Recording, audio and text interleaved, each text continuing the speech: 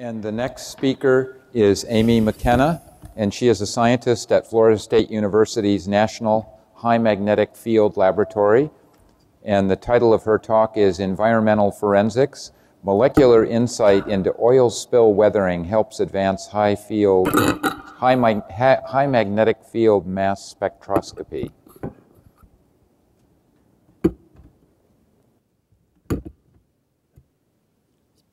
Big clunky laptop. I need to get one of those new Macs I hear everybody talking about.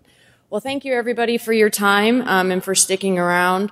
I'm an analytical chemist, but please don't hold that too much against me. Everything that we do in our group in the ICR facility at the National High Magnetic Field Laboratory, or the Mag Lab, as we like to say for short, involves using physics to solve complex chemical processes to address global energy needs, as well as those needs also overlap with the environment, which we'll talk to you about here in a few minutes. So someone told me a long time ago that if you don't go into work every day feeling like you're the dumbest one in the building, that you work with the wrong people. So I work at a physics lab, but I'm a chemist. So we are located in Tallahassee, Florida, at Florida State University, about a mile away. Those of you who are familiar with the facility probably spend the majority of your time down here where the big superconducting magnets are. As you can tell, they pushed us all the way to the other end of the building, and that's where they keep all of the chemists. We also have NMR scientists who share the building with us as well. And we're a user facility. We're funded by NSF to be open access to all scientists. So one thing we've heard a little bit talking about this morning is the global energy needs of around the world. One of the big issues is that we're not running out of oil. We're running out of the oil that's easy to get at, that's easy to refine, and that's going to require very little energy input. So that's this picture that I have over here in the left. Which is this is light sweet crude oil. So this is what we're running out of on terrestrial land sources. What we do have left, about 70% of the global oil supply, is very heavy, highly viscous, very difficult to refine. It requires a high amount of energy in order to get usable products out of it. You got oil sands, which are called bitumen. This is located in Canada. And then if you just look at the difference in the viscosity on the lower right corner, that's what they call extra heavy oil. This has the viscosity of peanut butter. So if you think about trying to pipe peanut butter through a pipeline, you're going to have to put in a tremendous amount of heat in order to reduce the viscosity so that it will flow, or use water and do what's called hydrotransport, which is an environmental nightmare. So just to quickly highlight some of the geopolitical impacts of having petroleum centered in North America, it's very good for the United States to try and reduce its dependence on Middle Eastern oil. North America and South America are relatively stable political climates. The problem is the oil that is located there is of very low quality. It is these oil sand bitumen, which is a thick, it's a clay-like substance. It's mixed with oil and clay, and it's very viscous. It's essentially crude oil. It's on its way to be crude oil in 50 million years, but we're intercepting it and trying to produce it as we speak currently. So this is what it looks like. Bitumen is like clay. It's kind of like Play-Doh. It's just a semi-solid form of petroleum. And why do we care? Well, nobody really wants to pay $5 for a barrel of oil, and the oil industry is going to pass along those increased, their increased costs in order to refine a barrel of crude oil along to the consumers.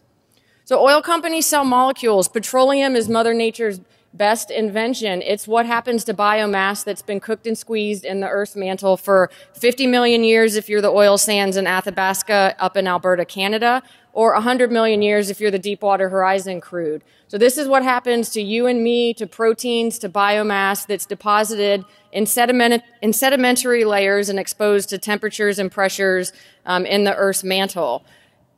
It's proteins. It's what happens to proteins after 100 million years. So you have all of the heteroatoms, all of the atoms that are in proteins. You have sulfur, you have nitrogen, you have oxygen, and you have carbon and hydrogen. So what we've developed at the Mag Lab is what we refer to as petroleomics. So the issue is, if you can understand the molecular composition of a crude oil well enough at the molecular level, you can predict what the oil is worth, what you're going to be able to get out of it in terms of high value distillates, and how to better refine it. As I mentioned, we're running out of light sweet crude oil, but we still have oil that's left. If we can make more efficient use of the oil that we have available, then we're going to be able to address global energy needs.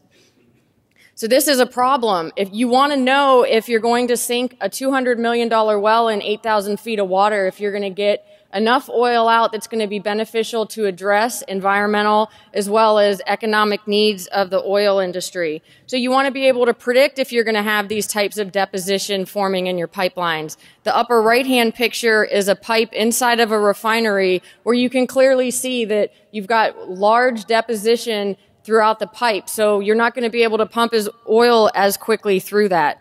And this deposition is catastrophic on terrestrial land source, but devastating when you're in 8,000 feet of water. Just the removal alone will cost $500,000 on a land source versus $3 million.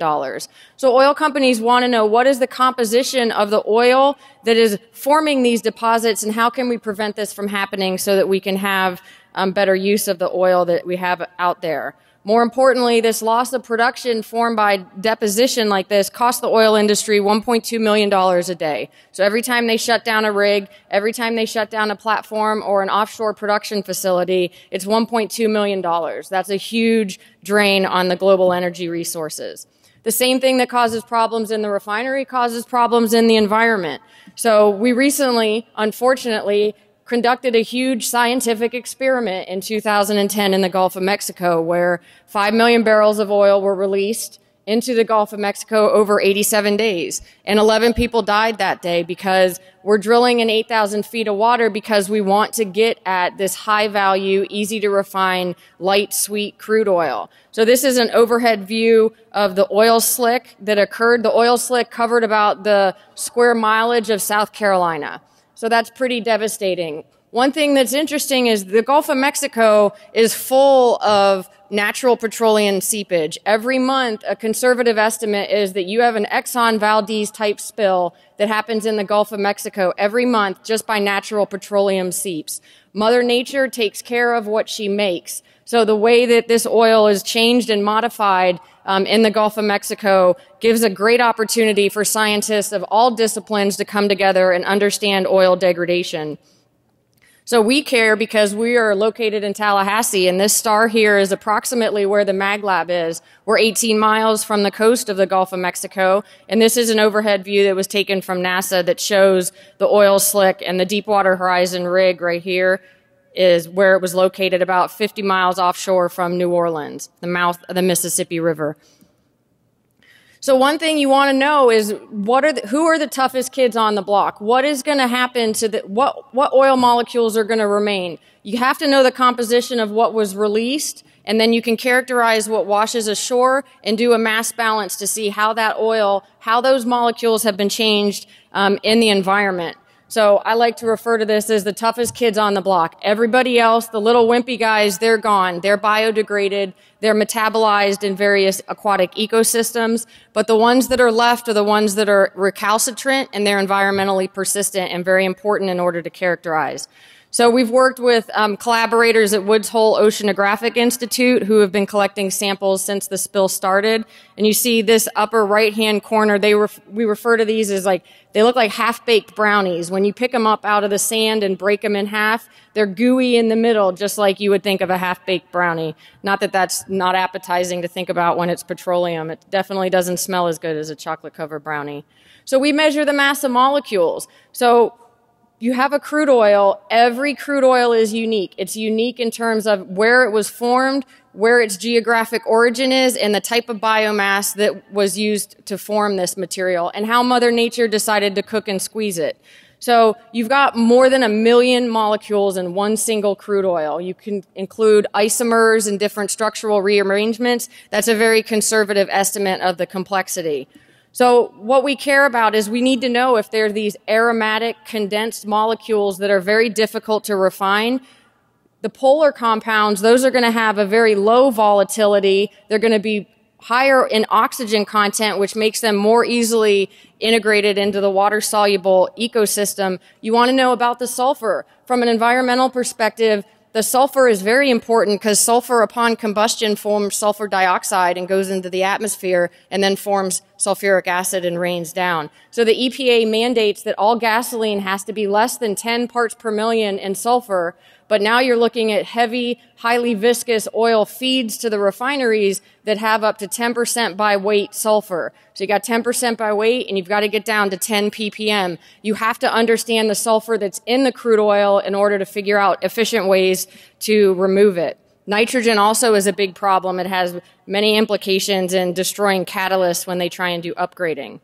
So if we can measure the mass of these molecules, we can establish a molecular fingerprint. So what I'm showing you here is just an example of a broadband. This is a mass spectrum. So you measure the mass of all of the molecules. If you can measure mass accurately enough to 5 decimal places in a complex organic mixture, you can tell the elemental composition of that one particular peak. And that's exactly what we do. We have established here this molecular fingerprint. So this is a Deepwater Horizon crude oil. As I mentioned, it's a very light, sweet crude oil, but that does not mean that it's not extremely complex. So if you just zoom in here at one tiny little window, this is at everything that has mass 489. I'm in about a 20 millidalton window, and you've got more than 14 peaks at that nominal mass unit. So before you can even start to establish this molecular fingerprint, you have to be able to identify the molecules that are present. You've got to pick the right tool for the job. So analytical chemists always are grouped together with other scientists to help establish which technique is going to help them answer the questions that they're trying to address. Measuring the mass of molecules in complex organic mixtures needs a very precise, very accurate, and sometimes expensive scale. So here's our scale that we use here. This is at the Mag Lab. We use superconducting magnets to do and facilitate our measurements. So what we do is called Fourier transform, ion cyclotron resonance, mass spectrometry. And if you've ever been with analytical chemists or have friends that speak to other analytical chemists, we like to use anagrams. So if you don't have an anagram, then you really didn't create anything. So this we refer to as FTICR mass spec, and we use superconducting magnets that are located at the National High Magnetic Field Laboratory. One thing that's unique is that our magnets are horizontal bore. So unlike NMRs where you have a vertical bore magnet and the majority of the split and the resistive and high field magnets that are used at the other end of the building are all vertical bores. We use horizontal bores because we slide a mass spectrometer inside of the bore of the magnet, and I'll show you that a little more precisely here in a second. So why do we want to do FTICR mass spectrometry for crude oil? We have $1 million instruments, and now you're going to come and you're going to spray oil inside of a superconducting magnet. It was a big battle for us to become the dirt sprayers of the analytical world who were spraying petroleum into every part of the instrument, but it has enabled the field to advance an order of magnitude since its inception. So you need ultra-high mass accuracy. You have to measure mass to 5 decimal places at the minimum in order to be able to tell its elemental composition, and ultra-high mass resolving power. So if you have very closely spaced peaks that differ in mass by very little, by approximately the mass of an electron, you need to be able to see a valley between those two peaks. And the way that you do that is by facilitating this inside of high magnetic fields. So just to show you quickly, this is theoretical mass resolving power. So what the take-home message is here is you have 2 isobaric splits in petroleum that you have to resolve, or you're not going to be able to get the answer right. So this is the difference between getting the wrong elemental composition and getting the answer right, knowing if there's sulfur there or assigning something to a different composition. And these splits are highlighted right here. So this is 1.1 millidalton. That's about the mass of 2 electrons, and 3.4 millidalton, slightly above that. And these are overlaps that occur with molecules that have the same nominal mass, 36 millidalton for 3.4 and 48 dalton for the 1.1. So this is a function of high magnetic field strength as well as long as you can detect the signal, and we'll talk about that a little bit further here. So if we zoom in on our flagship petroleum instrument, this is our 9.4 Tesla instrument. One thing that's unique about this magnet is that it's got a very wide bore. It makes it very easy to machine pieces and to change out instrumentation inside of a 20 centimeter bore versus something that's only 5 centimeters long. So we make our ions at atmospheric pressure, and then we transfer them through various ion optics inside of the center of the magnetic field, where we have a pinning trap, which is our ICR detection cell, which is basically a magnetic field trap with electrostatic potentials that we use to excite our ions. One thing that's unique about this instrument, you can always tell, is it's custom made because there's tinfoil on the top of it, so that's proof, and there's a lot of wires. So we design all of our mass spectrometers in-house. We don't rely on commercial systems because we can implement any new advancements in technology. We're about a year and a half ahead of all the instrument companies. We have a gate valve. So because we operate inside of a superconducting magnet, we have to be at very low pressure inside of the ICR cell to do our measurements. When we're spraying petroleum, heavy, nasty petroleum into the front end, it gets really dirty. You want to be able to clean it. So this is a unique feature of this instrument, is that we have a source isolation gate valve that allows us to vent the whole front end to atmospheric pressure so that we can clean everything in between measurements.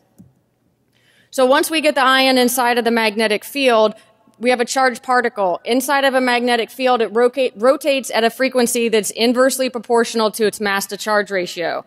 This is called its cyclotron frequency.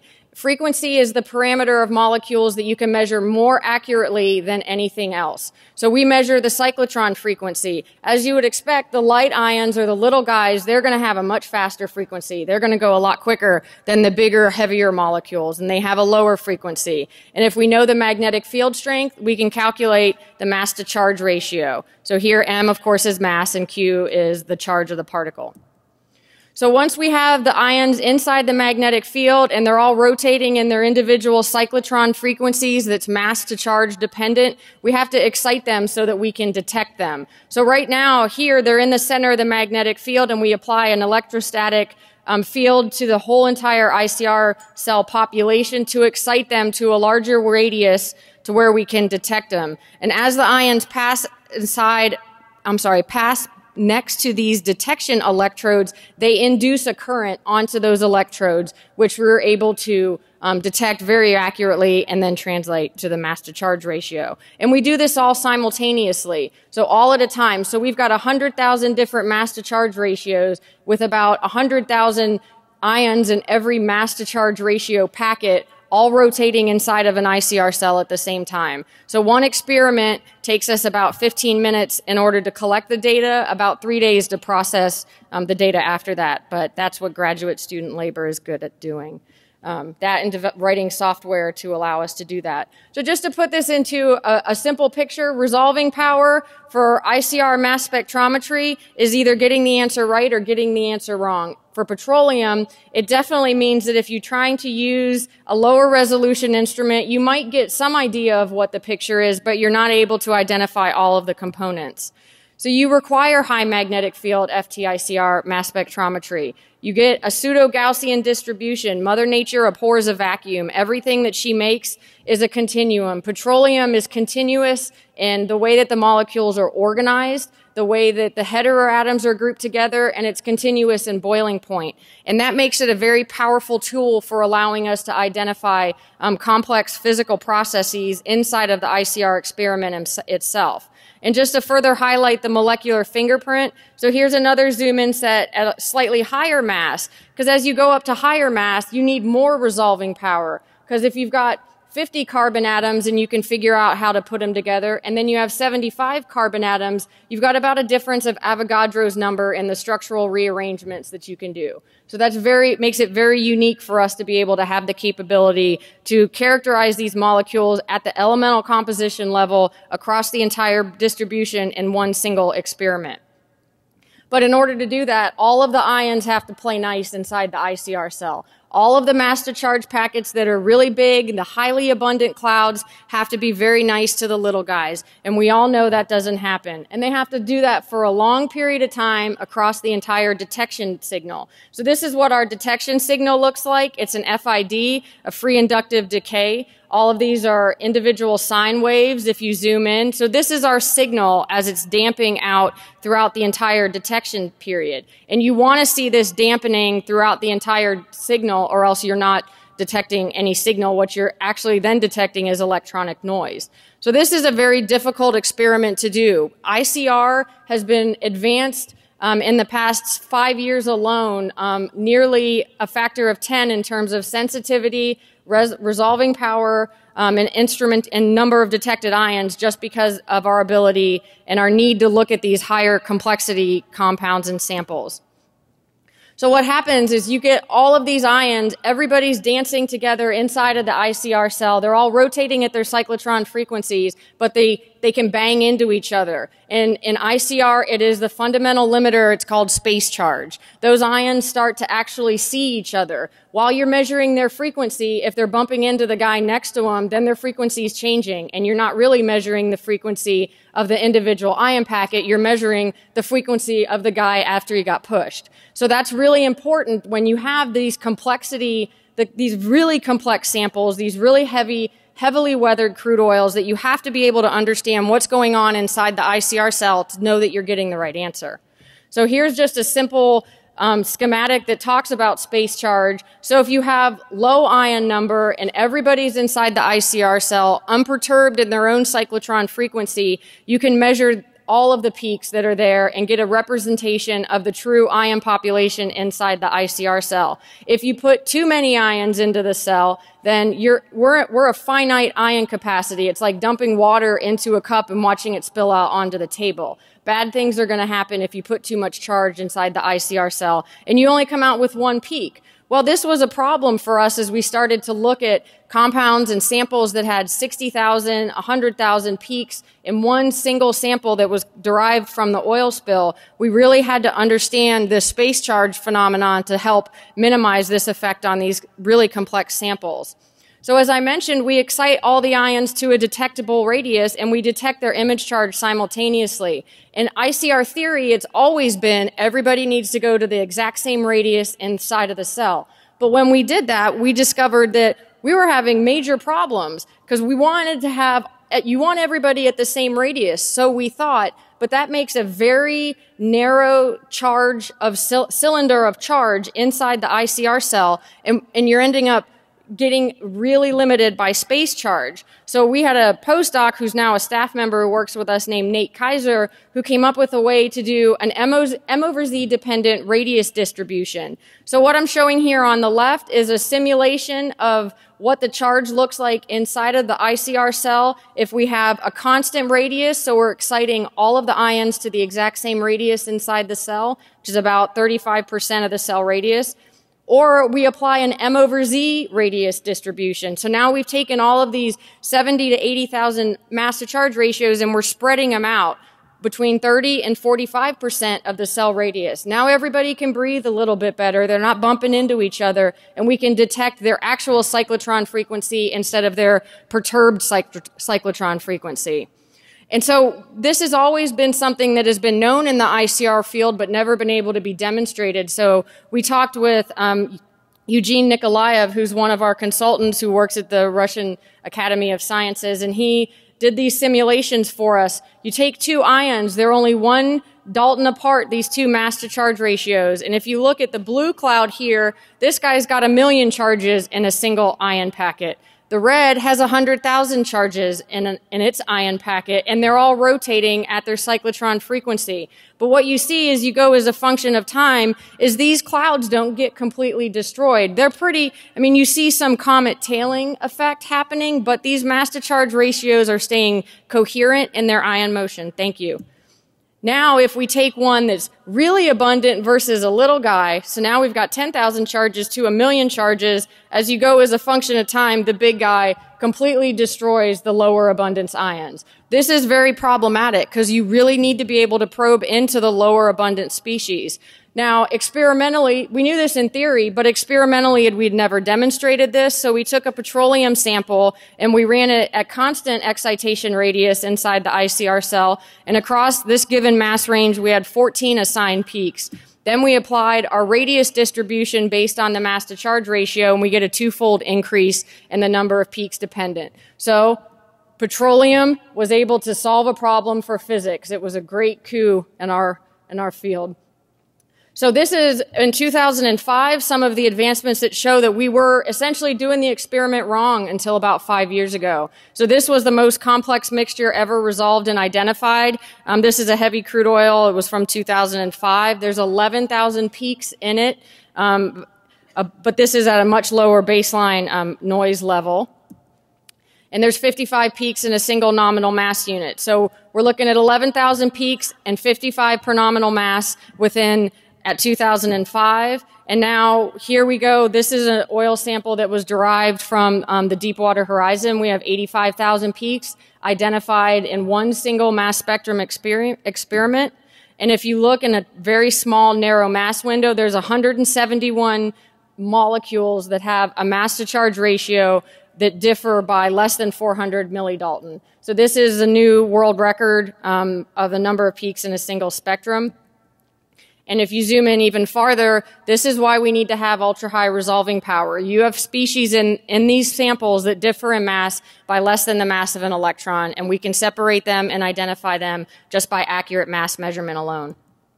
So if you put all of these, you're able to resolve and identify all of your peaks. So you can look at the error distribution of all of your peak assignments. It's very central. We have RMS error of 122 ppb. Which is across the entire distribution. And so just to show you on a plot, because I like to put everything into a graph, where we were for a single mass spectrum in 2005 is about right here. We had the Deepwater Horizon blowout in 2010, and the highest number of peaks that we've ever seen from anything from big oil was a refinery residue, which had about 30,000 peaks in it. All of the rest of these are weathered oil samples. So high magnetic field, FTIC-RMS requires petroleum. And if you want to know how bad it can get, this is a refinery residue sample that we were able to look for. This is a non-distillable fraction that has 244 peaks across less than a Dalton in their mass to charge ratio.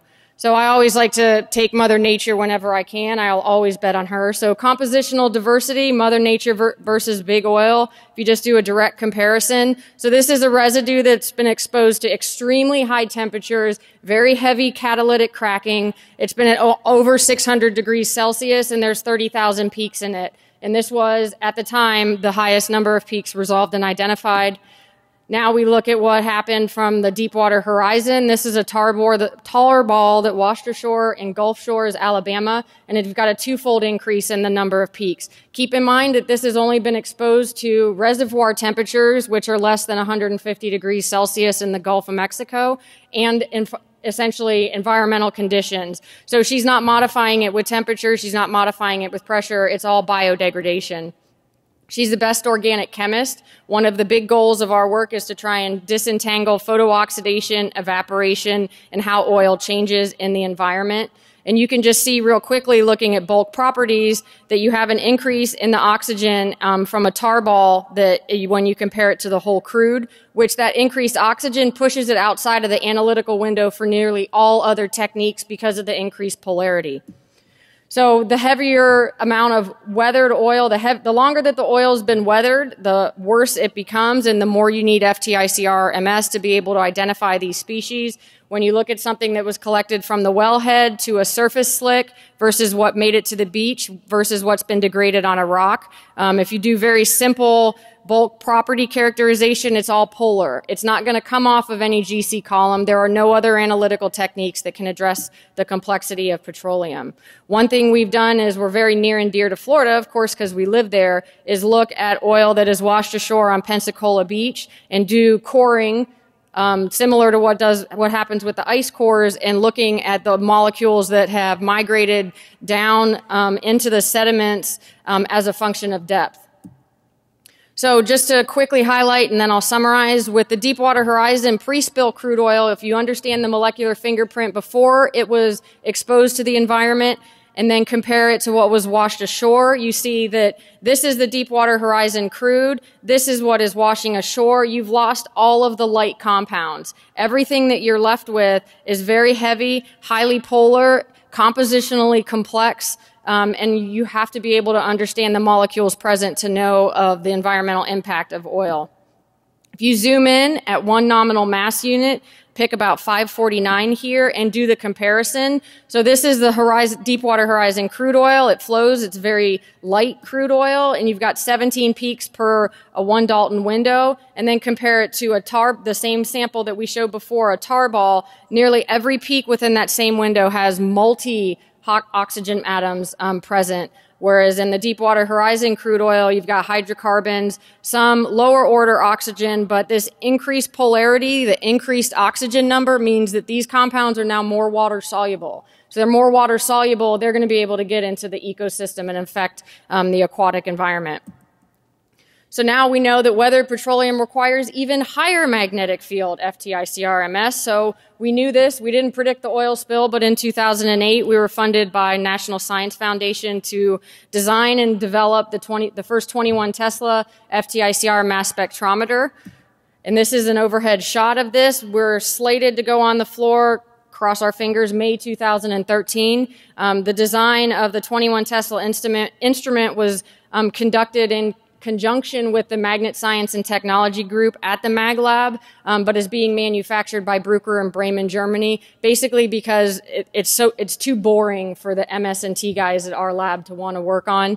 And so with that, I'd like to thank you for your attention, as well as acknowledge that everything that we do at the ICR facility is basically standing on the shoulders of giants in terms of understanding the physics that happens inside of superconducting magnets.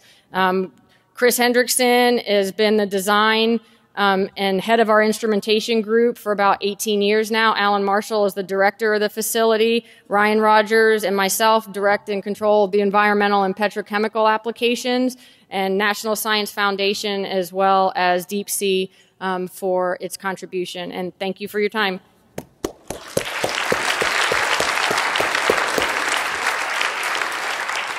Thank you very much, Amy. We have time for some questions.